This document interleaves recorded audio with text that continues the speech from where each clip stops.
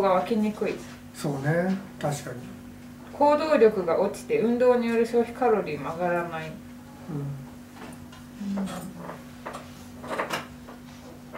しかも朝食べないとなんか昼我慢したんだからみたいな感じで食べ過ぎるらしいんですよ。丼2杯半みたいな。そう。そうですね。みんなさってるの珍しいですね。確かに今日はね。それはめちゃくちゃレアですよね。っていうことですね。はい。はい。わかりましたよ。はい。わかりましたけど、まあいいか、聞こう。まあそうだなと思うけど、僕はこの何先生だっけ、奥田先生がそういう講義をしてたら、僕には無理っぽいなと思いながらメモしてるね。そうですね。ちなみに博士はガンガン食べるときは、栄養バランスのことは気にしてますか？全く気にしてないかなるほど。ら。いや、ちょっと気にしてるかな。魚をなるべく取るようにしてるかな。魚を。それだけですか？あとご飯は本当は3杯食べたいけど2杯半。そうなんですね。0.5 抜いたんだ。そう。いや、翌日に体重がちょっと落ちてる状態がどれぐらいなのかって測ったら2杯半だったらちょっと減るっていう。でもそれ1日の中でそれだけだから、1食2食3食半って感じ。だから朝味噌汁しか飲まないからね。で、それで内容が大事だというのが次です。はい、そういう振りだったんですね。はい、なんですけど、これはなんか小学校の時習ったっていう。習ったね。血肉骨になるものってやつね。あ、そうです。黄色赤緑の3色。黄色が炭水化物、油脂類、油。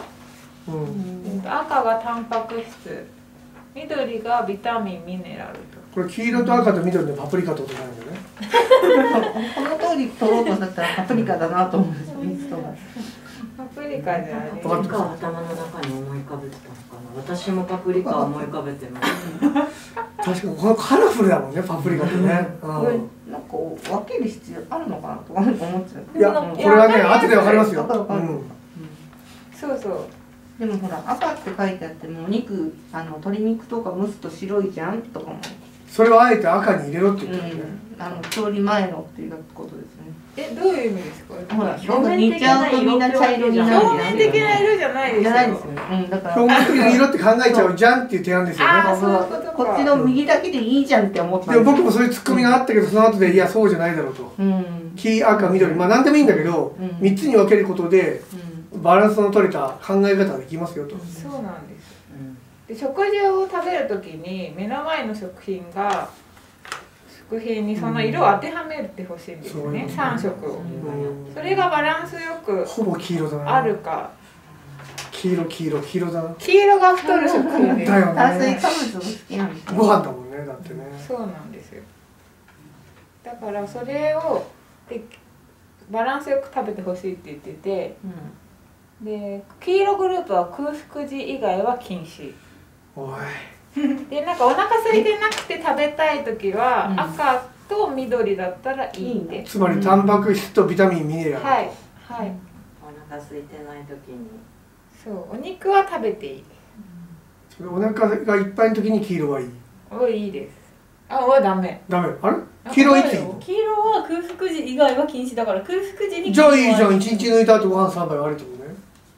いやだからそれがもうダメです。抜いちゃダメ。バランスが取れててなおかつ黄色が入っててもいいよってことですかね。そう。お腹空いてたら OK。炭水化物ダイエット禁止してるのね。そうなんです。だから黄色も多少取らなきゃいけないよね。炭水化物の黄色ね。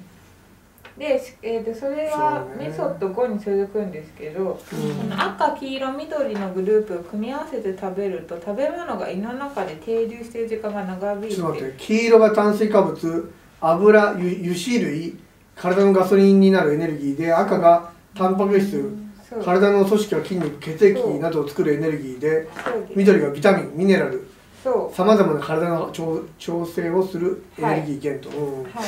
これをバランス取ると。バランス取ってほしいと。そうすると胃の中で停留してる時間が長引くと。時間が長引く。だからご飯とハンバーグだけ食べるより、ご飯とハンバーグと野菜食べた方が停留時間が長い。王道だなって言ってる。じゃあここには野菜から食えとかそういうのないわけだ。あ、それがなんかついでに野菜から食べろってついでに言ってて、緑、そうこの後ろ次にあるんですけど、食べ順は緑、赤、黄色なんで、野菜、肉、ご飯。いやいや、ご飯おかずに食べたいだろう。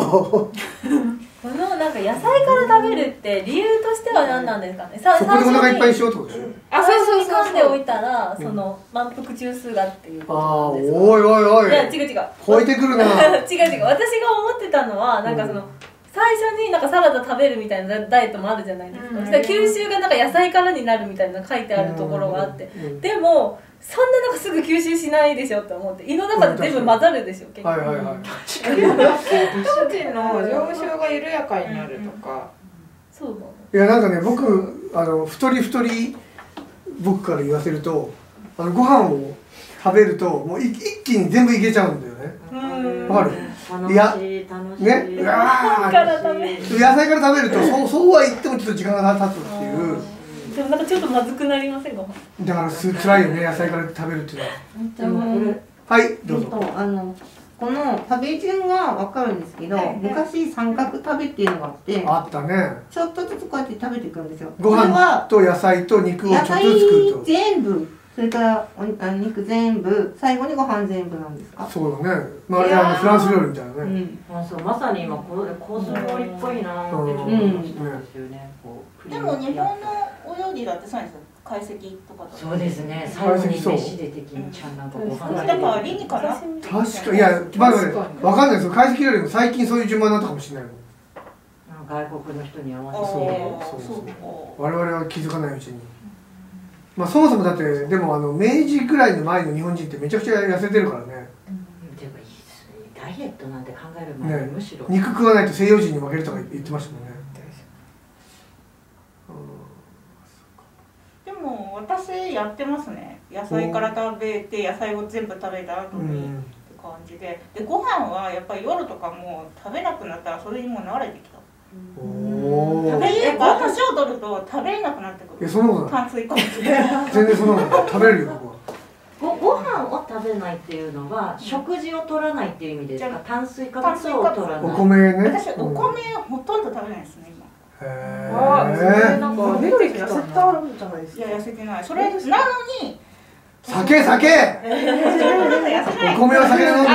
そう、酒は米ですよ。酒は黄色ですよ。日本酒とか飲まない。飲まない。糖質ゼロの麦。全然太ってないっていうか。でもウイスキーとか糖質全員さっきは BMI を言ってたんですよ。で、私飲むときつまみいらないです。飲むときつまみいらないね。だからお酒では太ってないと思います。そうか。何で太ってんのじゃあ。太ってない。いやさっき自分で太ってるって言ったの。間食ね。甘いものがやめられません。ああそれだ。でもなんか勝手なイメージですけど、みどりんさんなんか自己規律がちゃんとできてるっていうか、ちゃんとコントロールできそうなイメージがある。私先月2月に太ったんですすごい。なぜ太ったかっていうと、ポテトチップス、サワーオニオン味のポテトチップスにめっちゃハマって毎日食べてる。黄色ですよ黄色。黄色ですね。黄色かける黄色。美味しいですよね。いろんなところに売り出してる。美味しいですよね。サワーオニオンサワークリームオニオン。そうそうそう。美味しい。まあいろんなメーカーから出てるから。やっとそういう見たらポテトチップもその野菜を食べ、肉を食べ、最後ポテトチップならいいんですかね。だからあれあるじゃんなんか大豆じゃなくて緑の豆をさチップスにしたやつ。ダメなんです。あれだってるんじゃない？何ですか？あれは何豆が枝豆なんかをさ揚げてるやなんかノンフライそんなんある。つ。サヤエンドそのエンドスナック。あれそれあれダメ？あれ緑どっちですか？やっぱ黄色です。あれを食べた後ポテトチップス食べるっていう。緑をまず食べて。そうそうそう。色緑だからいいじゃんみたいな。ダメだ。ダメですよね、もう。ダメな生徒たち。ダメな先生です。でもこのダイエットはもう全部やるなさいっていう感じでもなくて、まあ、できるやつ、前から順番に優先順位高いみたいな。あ、そうなんですか。じゃあ12のうち4とかでもいいですか。だこの奥田先生がいいって言ってたら、多分世の中に言われてるものの中で本当にいいものなんでしょうね。まあでもやっぱお医者さんが言ってると説得力ある。その空腹力っていうのもお医者さんなんだよあ、そうか。博士が今やってるやつですか。な。今読んでるやつ。読んでる。じゃあごめんなさい、ちょっと前に戻っちゃうんですけど、空腹が5歳だから空腹以外の時は食べるなって言ってるんですか？そうでも食べたい時は赤と緑の方がいいってそりゃそうだな。これ結局やっぱり世の中で言われてることだよね。そう。唐揚げとかどうなんだろうか。唐揚げはね、ちょっとこう赤に黄色がまぶしてあるね。まぶしてある。赤が中で黄色が表面にくっついてるね、あれ。ガクトだったら一回黄色剥がしてから食ってるね。だってガクトって朝ごはんサプリ20粒とかって見た。あと寿司はだってご飯全部残すんですよね。しかも寿司のやつじゃないとダメ。いや、最初から刺身はダメなんだって。ご飯の香りがついてると嫌だって。香り。だから肉体なんですよ。でもガクトも一日一食でしたよね。ああ、僕でしょ、そこだけ。そこだけが唯一の共通点。性別以外で同じ共通点が。食べてるとこはそこだけ。よし。ガクト整形してるでしょ。そこも共通点なんですか？共通してない。整形してもガクトにはなれない自信はある。そんなこといいんですよ。食べ順は緑、赤、黄色。あ、そうですね。分かってるけど、まあもう一回。分かってるんですけどね。それができたら苦労しない。そうなんです。まあでも僕も野菜から食べるようにはしてるけど。あればですよね。そもそもメニューっていうか、今日食べた桜水産にはちょっとしかキャベツ刻んだやつなかったから。今日も桜水産。今日も桜水産。桜水産だったらお刺身とか先に食べた。刺身じゃないもんね、今日は。肉です。なんだっけ、チキンカツだから。太りそう。太りそうだよね。そして生卵2つ。卵はでも体にいいらしいですよ。卵は赤です。でも最近の論文で卵体に悪いって出てるから。なんか出てましたよね、ニュースで。すごい。なんで知らない。一日なんか1日1個食べちゃダメみたいな。週に2個以上食べちゃう。そう。でもなんか前は1日1個だったけど最近いくつ食べてもいいっていう。それがまたどっかのグループがひっくり返す毎回ひっくり返すパターンのやつですよ。あ、そうなの？結局どっちやねんっていう。そうなんですよね。OK。はい、OK ですね。で次、今みどりんさんの話に出ましたが、お酒か炭水化物かを二者択一。お酒は黄色グループ。お酒を飲むときは他の黄色を減らすこと、締めを食べるなんてことです。そうか。でデザートを食べたい人はご飯を減らす。鍋とかやって最後になんかお雑炊にしますか？いや、ちょっと私今日お酒飲むのでお雑炊はいいですっていうことですね。そういうことらしいですね。締めを断れる人になれってことですね。そう。あそこが一番美味しいと思うんだけどな。卵の。山岡四郎もそうやって言うと思うよ。最後のつゆで作ったご飯が一番うまいんだと。不思議にそういうしょっぱいラーメンとかね、なんなんでしょうね、この酔いが。帰り寄ってきますか。すごい食べたくなる。食べたくなる。はい。この後みんなで豚骨ラーメン食べて。とりあえずネギから食べましょう。黄色メンマとダメとか散々言っといて。黄色みたいな。気持ち。いや、今日は食べないぞ。はい。で次行きましょう。ちょっと7。ここでも第3章が脳も喜ぶ正しい食べ方だから、これを持ってたんですよ。そうなんですか。だってこれ脳の使い方が間違ってたんでしょ。あ、そう。これ脳の使い方を変えればいいの。脳も喜ぶっていうことは、苦しくなくなるっていうことですかね。素晴らしい。確かに。それはいい。さっきダウンロードしたばっかりだから意地でも活用してやろうみたいな。あんまいらなかったかもしれない低糖質ダイエットは午後からが正解。朝は食えと。はい。ああ、そうなんだ。黄色グループを夜に向かってだんだん減らすと。まあそうだろうな。だってエネルギーだもんね、体が使う。だから痩せたくない人はここまでのやつだけでいいかな。いや、痩せたい。痩せたくない人いるんです痩せつまりたい人もっと痩せたいってこと？痩せたい人はここからもやるっていう。なるほどね。夕飯に炭水化物いらないと。これ僕守ってるよ。だってお昼に食べてもう食べてないんだから。これだけ守ってますけど。メソッド7から守ってますよ僕。メソッドなんか急に。でお昼は3分の1から半分、その午後の活動量によってカットしてくださいって言ってました。なるほどね。ですね。寝る前はなんかエネルギーいらないでしょみたいな。確かにね。だから朝食べるんだろうな。いや、思いっきり逆な生活してますね。朝食べない。でもマルさん細いですね。確かに。マルさん細くない。あ、でも最近キックボクシングを半年ぐらいですかね。やってるね。超面白いです。強くなったんですか？難しい、あれ超難しいです。そのパンチが来ても怖がらないっていうのもなんかキャーってやったらもうそこでボコボコボコってやられちゃうんで。キックボクシングでもパンチもするんです。キックボクシングはパンチとキックが両方ある。ボクシングの方にこう手が入ってるから。そうなんです。キックでボクシングするわけじゃないよ。もう手と足と両方です。そっかそっか。バンプさんの下にもありましたよね、ボクシング。あれはビーモンフィットネスです。ああいうじゃなくて本当にリングがあって。フリーなんだ。出会いもありそう。スパーリングとかするんですか？あれ超気持ちいいですよ。すっごい気持ちいい。もうマウスピースとか16音数もつけて、すごい超面白いです。ヘッドギアつけて。ヘッドギアもつけて。ヘッドギアつける必要ないですね。てかじゃあ私が下手くそすぎるんで、もう先生はここ空いてるよってポカーンってやられるぐらいなので全然。それ痩せた？お尻がね、やっぱりね、キック思いっきりするんで、ちょっとなんだっけ、タイトスカートきついっていうのがちょっと楽になったような気はしますけど。顔変わっちゃったりするじゃん。鼻が折れてる。そういうレベルの高いあれは男の人同士とかはやります。いい意味でね、男の人同士はやりますけど。そこまで本気にはなってないってことか。私が下手くそすぎて困っちゃう感じですね、相手が。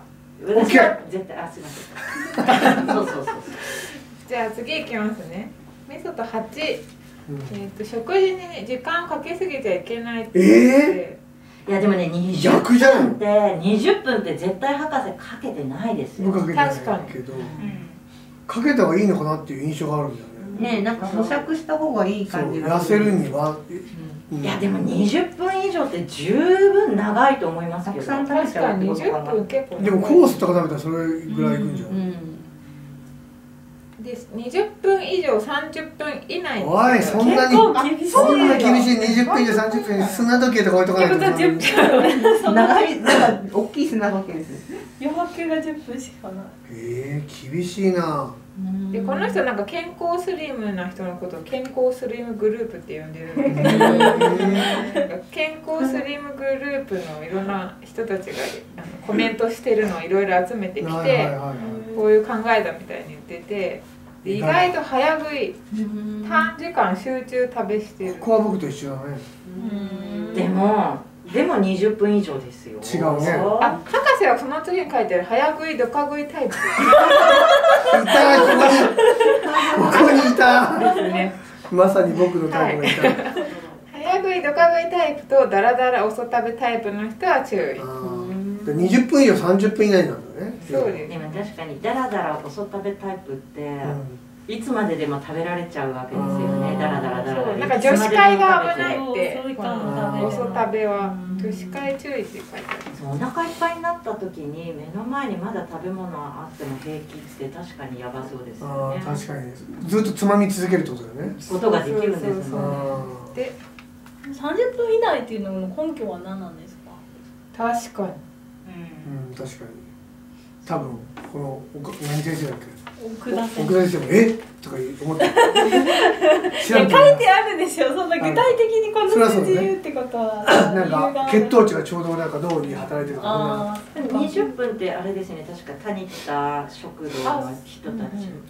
そうのタニタのレストランは20分っていう砂時計だかなんだかストップウォッチだかなんかあるんですよ。で頑張って20分はかけましょうっていう。そうなんだ。まあそうやったら僕と一緒だね。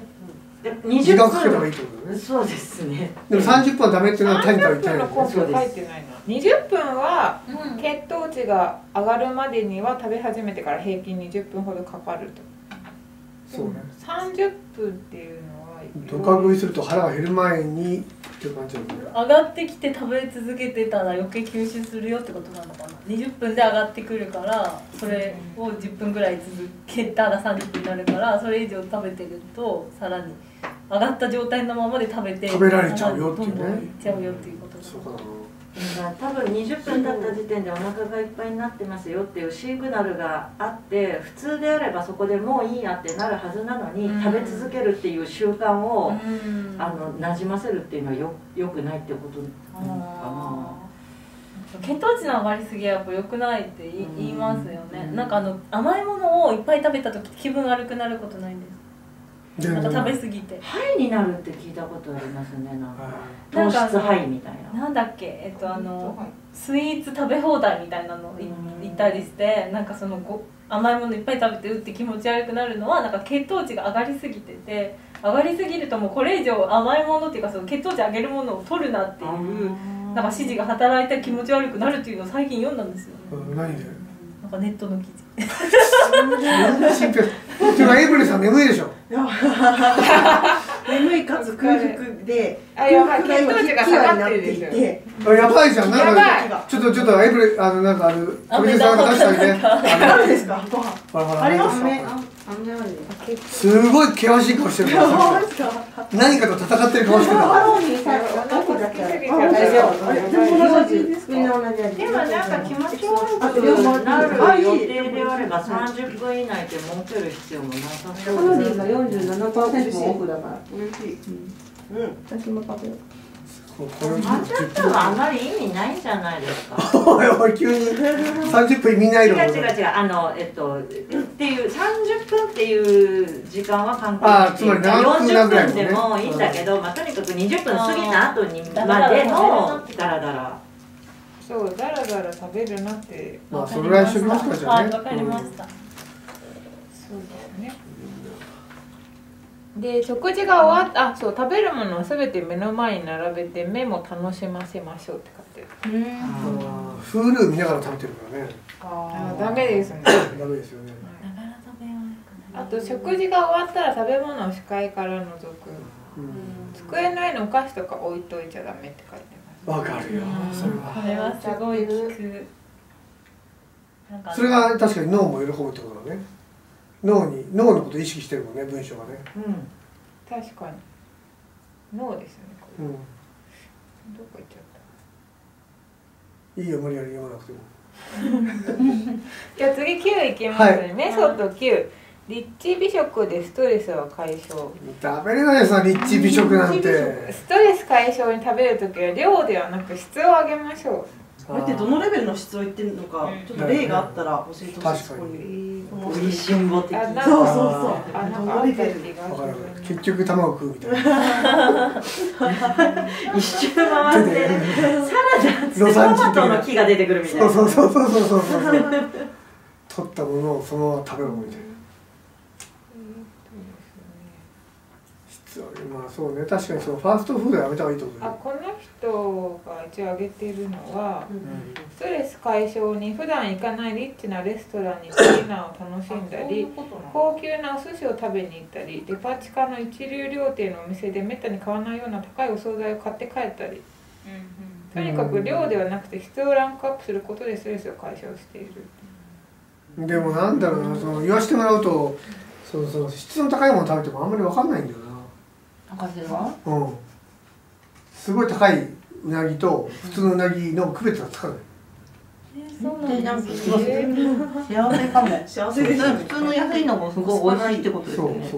でもラーメンとかありますよね、美味しいとこ美味しくあるけど大体800円ぐらいでしょ。あ、そっか。じゃあ100g。1500円のラーメンとか全然多分意味ないと思う。分かった。だから博士は空腹をずっと感じてないので、もう舌が本当にうまいもの知らないの。空腹をまず感じるところから始めていく。そういうことか。そして質の高いものを食べる。そうです、そうです。面白い。そうか。でもなんかチョコレートとかもなんか高級なものをたまに買って食べるけど、いや美味しくないって高級なチョコって。そうなんですよ。いや高級チョコ、いや凡人だからなんていうのかその。違う日本グリコとかそう明治が作ったやつが美味しいんだって。美味しいんですけど、でもなんかだんだん分かってくるんですよ。ゴディバとか。そうなんか。いや美味しいゴディバはあんまり日本人向けに作られてないもん。メゾンドショコラとか美味しいよね。あ、そういうやつ。そういうところないか。フランスの。本当美味しい。でも味が分かってしまうと。いや僕も結構美味しいチョコ食べてるはずだよ。もらいますもんね。もらうからね。博士はもう舌が。メロさんはタケノコの砂糖の美味しいと思ってる。でもタケノコとかキノコにはまたキノコの美味しさがキノコの違いますよね。マクビティとか。高いのってさ、カカオしてて、よく考えたら私食べたいチョコレートってカカオじゃなくて油と砂糖がメインだったのかも。ミルクチョコレートみたいなね。100円の明治で美味しい。ロイスのチョコレートとかまあまあ美味しいけど。ロイズ美味しい。でも確かにチョコレートは私もほら毎年確かになんかやる行くんですけど、でちょっと高いものをいっぱい買うんですけど、すっごい長い間食べれます。いっぱい食べないからちょっとずつ食べます。それ美味しい本当に。本当にそれ美味しい。美味しい。本当？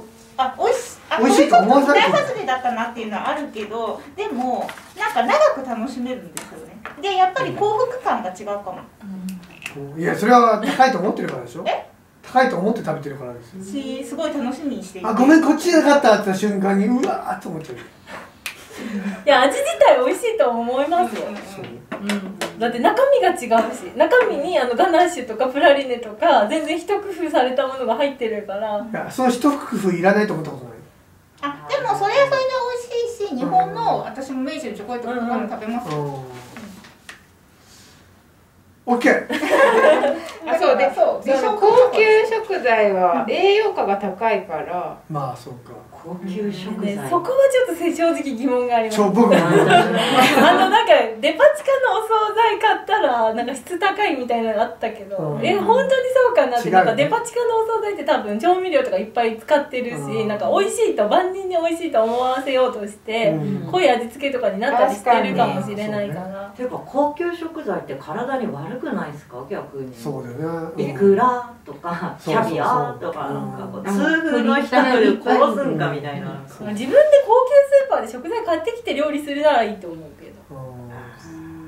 高いやつをね。なんかでも美味しいものって体に悪いんだよね。そうやっぱそうだよ。すいません。いやそれは多分ね一昔前よ。そうです。そういう時代があったけど今やなんていうのもあるじゃん。そういうむしろ体にいいものが高い時代になってきてないの。そうですよね。アメリカ人とかも。アメリカ人一番分かってないけど。いやね貧困層の方がそうさすが。そうね。いやみんなが言ったら反対するだけの人間なんで。なんかさっきコース料理の例が出てお急に食べて元気になった。血糖値が上がった気が分かりました。すごい険しい顔して。戻ってきた。